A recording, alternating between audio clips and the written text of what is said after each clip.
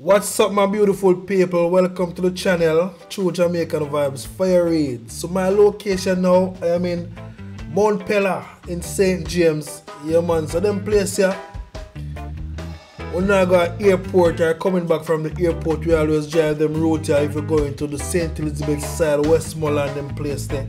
Yeah man, so big up on yourself and you want to watch from yard or abroad, one love and one heart. So this is a channel. You know a lot about Jamaica, different place, where to go, when to go. So yeah man, so watch the content.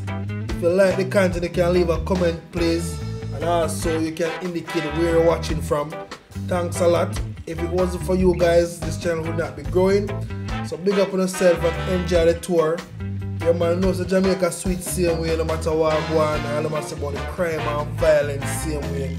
It's just the people them at the place, but we still love beautiful parish, beautiful country same way, Jamaica. So yeah man, so you know, so we're in St. James.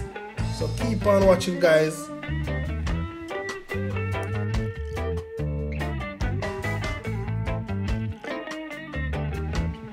So yes, my beautiful people, so I don't know, so Mount Pella is a village located in St. James Parish, Jamaica, approximately 15 minutes away from the parish capital, Montego Bay. Yeah man, beautiful place, beautiful island. Yeah man, so just like up the video for me please, free of cost. Sweet, sweet Jamaica again for the Mount Pella side. So yes people, if you're coming from the Mount Pella side, if you want to take it through Newmarket or you want to take it to Ferris Cross, yeah man, you all can do so. But normally when you're taking it through the Newmarket Hills, make sure say you don't have no safety, you don't have no spare tire in check. You want to check on the water, because if not using Newmarket side, using at the early morning, like at the 7 o'clock. You don't really want to use that route at night, because everything can happen in that dark area. So normally you should take the main road. Yeah man, so in case of any assistance guys, yeah man, the police can help you know. But in the evening time, go up to the night, just take it on the main road. At the early morning, about 8 o'clock, go back to about 3 o'clock, you can take it to the Newmarket side, to the hills, you know. Yeah man, and the tour guide Fire Reid, keeping an update about Jamaica.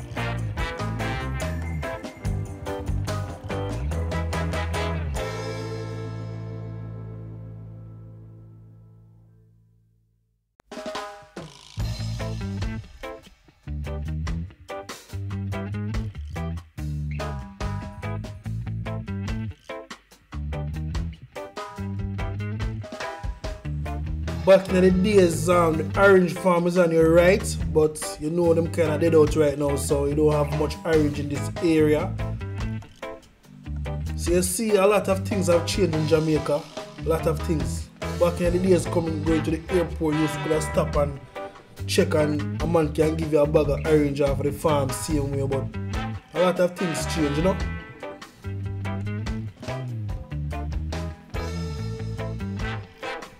So we across a small bridge here. Yeah man, so if you want to stop and get a look of view of the water running, it's a nice area also. Coming up to the turn off, we'll go to Newmarket side. Yeah man, so coming up to the turn off, which will be on your left. Just in few more minutes, you'll see the turn off, we go to Newmarket side. Yeah man, so the turn off your left now take you to the Newmarket here if you don't want to go back to St. Elizabeth inside the Treasure Beach, Santa Cruz, Mandeville and place way. But we are going straight ahead and take it to Ferris Cross. Yeah man, I go down on the highway with them bill.